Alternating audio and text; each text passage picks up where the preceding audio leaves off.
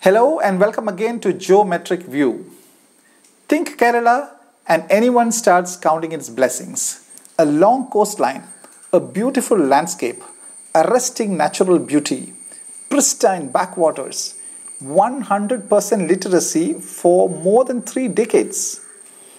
An exposure to almost every country and culture in the world, particularly to the Arabic, Portuguese, Dutch, French and British. A diaspora that is a few million strong and who send home more than ₹1 trillion every year in remittance. 44 rivers, 120 days of rain every year. A public health system that is now acclaimed around the world. 4 international airports and planning a 5th. Among the few places in the world which host the Biennale. Life expectancy and infant mortality rates that are among the best in the world, spice capital of the world, and bang in the middle of the international sea route between Singapore and the Middle East. And yet, despite this absolutely enviable list of riches for any place in the whole world, Kerala is punching way below its weight. Is it prosperous? Sort of. Is it a paradise? Not really. So what is it?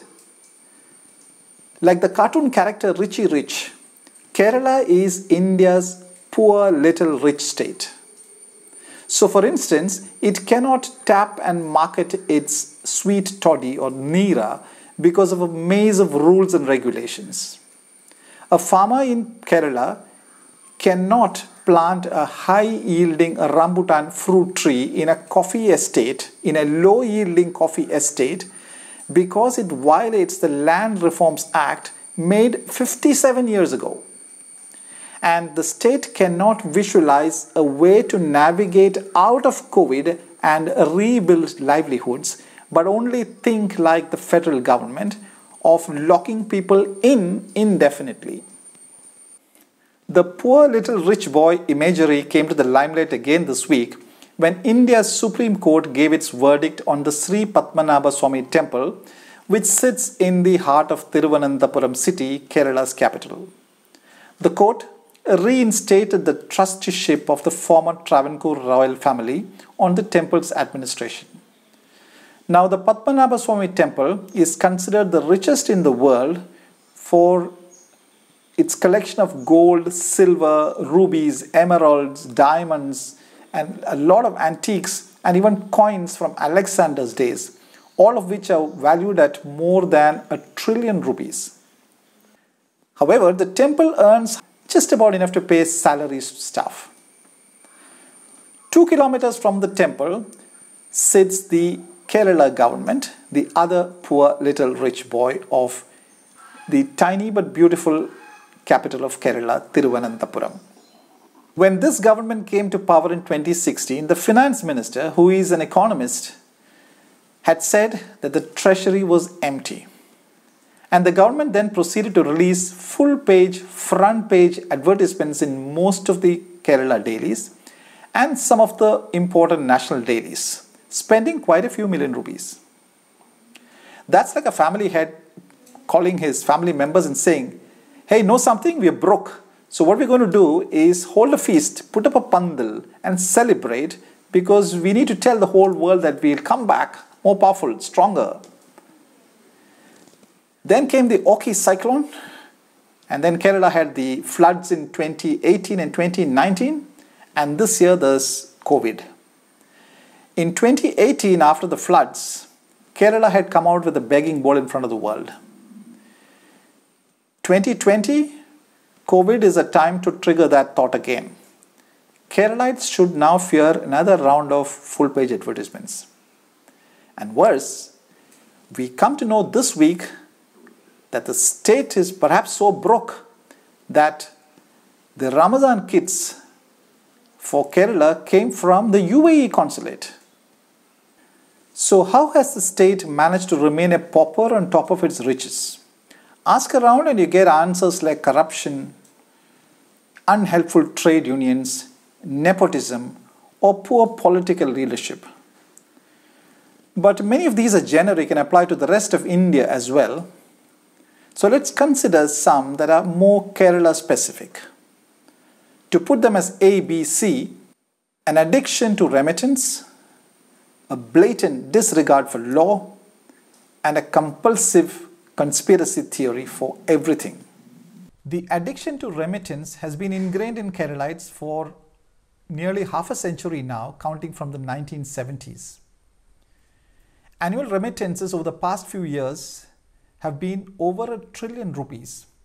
Unfortunately, all that money has not gone into capital formation or productive investments.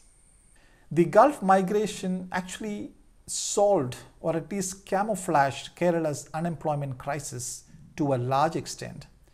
But unfortunately, alternate job opportunities were not created in the state until the 1990s, when the IT, tourism and health sectors emerged to absorb some of Kerala's youth. B, a blatant disregard for law. Not that this is something specific to Kerala, but what is worrying is that this trend is being observed in Kerala too. In recent days, there have been a number of instances where political leaders have threatened law enforcers in public. Now, these are the people who control the trade unions, and you can imagine what potential investors to the state would think. There has been such trouble that one of Kerala's well-known industrialists, Kochausef Chittilapalli, even went to the extent of unloading his stuff from a truck. This week, Kerala's law and order took another dent when a woman accused of smuggling gold through diplomatic baggage and her accomplices could flee the state, driving some 350 kilometers along the main highways of the state, even through places with triple lockdown, right through toll gates and across the state border, even while all the Kerala policemen were supposedly looking for them. And once they were out of Kerala police's territory, the National Investigation Agency could easily nab them. See, a conspiracy theory behind almost everything. As the joke goes, if it was a team of Keralites who were planning a man on the moon mission in 1969, that team would still have been discussing 51 years later all the possible dangers on the moon without ever sending a man out there. One senior communist leader in Kerala has seen a conspiracy behind the coronavirus. According to him, the coronavirus is a result of extreme right-wing capitalist economic policies, and therefore we need to fight an ideological warfare against the virus. These conspiracy theories have delayed almost every project in Kerala. One example, that of the Vallar Padam port in Kochi, Kerala's commercial capital, from the time it was dreamt to the time it was realized, took almost 70 years. So journalists in Cochin say that at least 2 generations of them have reported about that port and retired. Even more striking is the case of the Vizhinjam project in the south of the state. In 1906, Malayalam Manorama, the leading newspaper of the state, reported that the Vizhinjam project should not be delayed any further. 114 years after that report, that port is now under construction. For nearly half a century, many Kerala families earned their bread by educating and exporting their sons and daughters abroad. Now, even that looks difficult given the ever-declining standards of Kerala's higher education. So, Kerala's youth who can afford it are now going abroad for higher studies from Canada to the UK and from Australia to China. In fact, it was some medical students from Kerala in China who were among the early carriers of coronavirus to India. Kerala's much publicized and much acclaimed education and health sectors have deep ironies embedded in them. For example, on the education side, of Kerala's 500,000 plus government employees, nearly half are employed in the education sector. And of the salaries paid out by the state government, the education sector accounts for as much as 49%. And yet, for all that investment in education, the market gives it a thumbs down, and youth travel abroad for higher education without preferring what is offered in Kerala. Much the same goes for the health sector. The Washington Post may have praised Kerala's public health system, but the journalists probably are not aware that when the Kerala Chief Minister or senior political leaders have an ailment, they go to America and not take treatment in Kerala. What is worrying is that the expectations of people from the government have fallen so low that recently when an MLA in Kottayam district sanctioned an LED bulb to a village, it was praised and even published in the largest circulated daily. Perhaps Kerala's supposedly politically enlightened voters are not aware that praising an MLA for sanctioning an LED bulb is like thanking an ATM for disbursing money. But even such tall odds should not worry Kerala, given its numerous riches. The Kerala government can perhaps foot all its expenses by selling clean drinking water alone. Every cent of Kerala receives 150,000 liters of water every year. Water to Kerala is almost what petroleum is to Saudi Arabia. But despite all that water that the state receives, the ground reality is that the water administration is so poor that around the year one can see tanker lorries retailing water. For a political analogy, Kerala is a lot like the Congress party. Its former president Rahul Gandhi said the party doesn't care if its youth leaders desert the party and go away. Kerala seems to say much the same to its youth who have to leave the state in search of jobs. Good riddance and good remittance. And when so many youth leave the state over so many years, that would make Kerala like the Politburo of the Communist Party of India Marxist, stacked with senior citizens. For criticizing the Congress and the communists, the conspiracy theorists would confirm that I am a BJP supporter.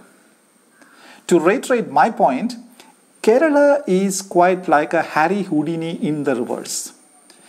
Tie up that legendary magician in knots, chain him, put him in a cage, drown him in water, he will still manage to come out. Give Kerala all the riches on a platter, Kerala will still find ways to tie itself up in knots. Just how can the Padmanabha Swami temple be sitting on such incredible amount of wealth and only be barely able to pay salaries? Just how can the Kerala government be sitting on such humongous wealth with so much natural resources, so much human resources, and be perennially broke? How does one manage to be a poor little rich boy? Ask the temple, ask the government, ask Kerala. Thank you.